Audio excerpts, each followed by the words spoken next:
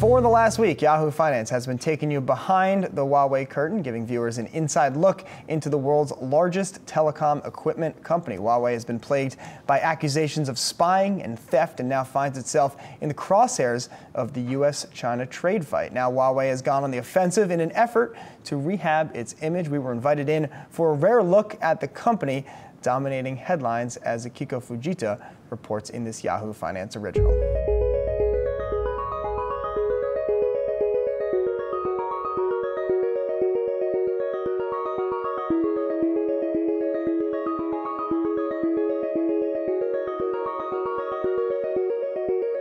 Huawei may be considered China's national champion, but you'd never know by visiting their campus in Dongguan.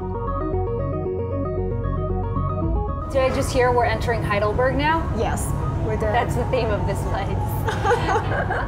The buildings occupy a vast 3.5 square mile property in southern China.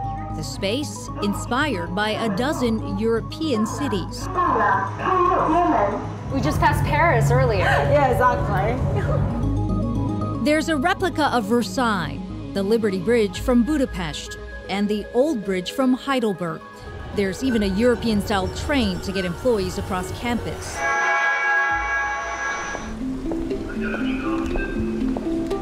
Huawei invited us in as part of a months-long charm offensive. The company at the center of the U.S.-China trade war, eager to prove it has nothing to hide, regardless of what the Trump administration says.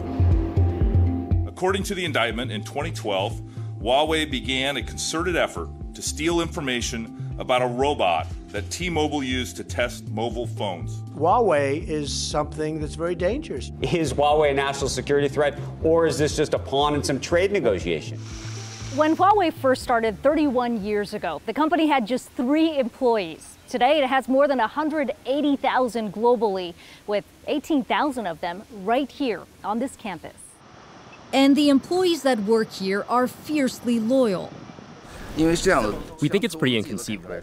From what we feel, we're just a company that works really hard, including all of our employees. We don't know why the U.S. would make such a move against us. In fact, I believe as time passes by, the U.S., including the government, will realize that such sanctions against us is not very reasonable. Yes, my family has some concerns. They're worried about the future of the company because there are many talks about Huawei in the society right now. Nice to meet you. Akiko. Founder and CEO Ren Zhengfei says U.S. pressure has injected a sense of crisis here. Back in May, the Department of Commerce added Huawei to a trade blacklist, effectively banning American companies from supplying parts and components. That sent sales plummeting as much as 40% in some markets, bringing the company to a standstill. I don't think we were fully prepared for being added to the entity list, so we faced some pressure. However, after we tried to sort out our internal problems, we found that we are fully capable of shaking off our reliance on the U.S. for our core products and depending on ourselves to survive. But we also have many other products that cannot do without U.S. components, so we cut some of these products to reduce the pressure. Over 80,000 members of our technical staff are working hard to fix other holes in the development of our company. From what we're seeing today, we've made pretty good progress. This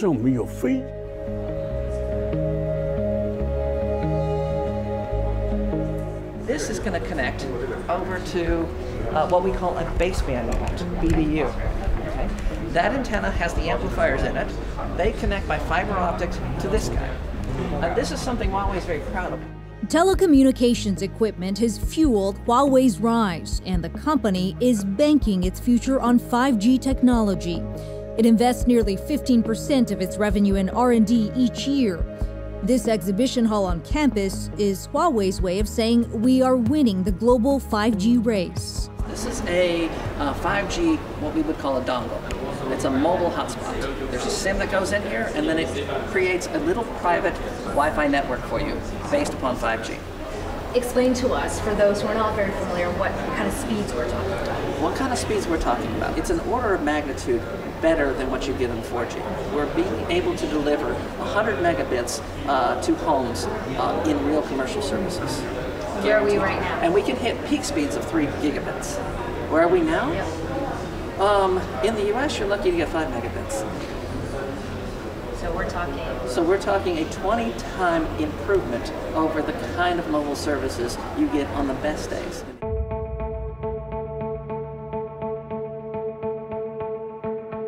Huawei plans to ship out more than 600,000 base stations this year, far more than competitors Nokia and Ericsson.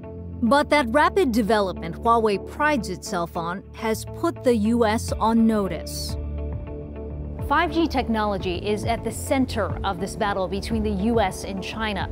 Today, Huawei is a clear leader when it comes to 5G equipment globally, and the U.S. has pointed to that as one big reason why it believes the company poses a national security risk. We're talking about something that doesn't just empower your smartphone, doesn't make it faster to do downloading. It actually is the backbone for the Internet of Things. In other words, it is smart cities, it's autonomous driving, it's critical infrastructure, it's anything with a chip in it. And as a consequence, it matters a lot more to the state than what happens with your individual iPhone.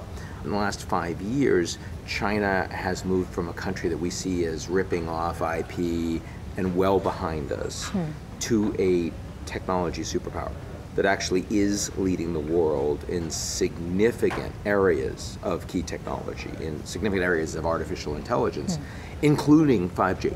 We do have a lot of cooperations. The debate has seeped into Huawei's R&D labs, where researchers like Pengfei Li are tasked with strengthening the company's edge. Huawei is a very international company, right? So especially for me, I studied in the United States. I come here, I would like to use my education background, right? Especially semiconductor industry. There are so many cooperations going on throughout the world. Li's research tests the durability of Huawei's 5G equipment. He tells me U.S. pressure on Huawei has rattled some nerves here, especially his own. I have to have a sense that which technology is sensitive to the U.S. government before I develop a technology, right?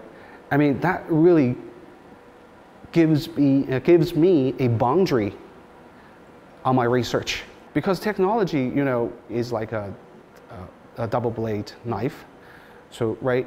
I mean, good people can use this knife to do good things, but bad people can use this knife to do bad things. And technology is like this. So definitely we are trying to develop this technology for good, but I'm not sure if the US government will look at this. You're saying you don't want to be a target. Yeah, basically. I don't want to be a target. Yeah, that's right. I don't want to develop some technologies that's going to draw attention to you. Yeah, right. Ren dismisses fears about Huawei's leadership in 5G, saying the risks have been overstated. But his personal past has only heightened Washington's view that the company can't be trusted. Before he founded Huawei, Ren served as an engineer for the People's Liberation Army during China's Cultural Revolution. Let me ask you about something that has been a consistent narrative. I know you've heard this over and over, which is your military past as an engineer in the PLA. And I know historically, you know, you've talked about how insignificant that was when you think about when this all played out. How far do you think you need to go to convince the administration of, you know, that there is no tie there right now? I've never considered needing to convince the U.S. administration of my identity. I believe survival is success. In the future, I also won't attempt to clarify who I am to the U.S. government. I am a clean man. I wash myself every day. And I don't think it's necessary to ask people to check whether I am clean or not. There are also many veterans working in U.S. companies. But do we say that these companies are all backed by the U.S. military? I think the U.S. should put themselves in our shoes. China has had over 50 million veterans since the 1970s, and these veterans need to work and make a living. The employment of a veteran does not suggest a company's relationship with the military.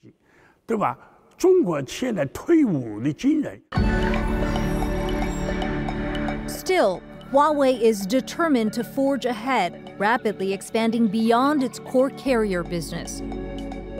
Kevin Ho leads the handsets division here, a unit that's managed to surpass Apple as the #2 smartphone maker in the world in just 10 years. That initial target you had a few years ago to beat Samsung to become the #1 smartphone maker by 2020, does that still hold? This is our challenge target, but actually, it's very challenge because nowadays Huawei we are still facing a lot of challenge besides the technology because we have some limitation. Some limitations as a result of the pressure coming from the U.S. Yeah.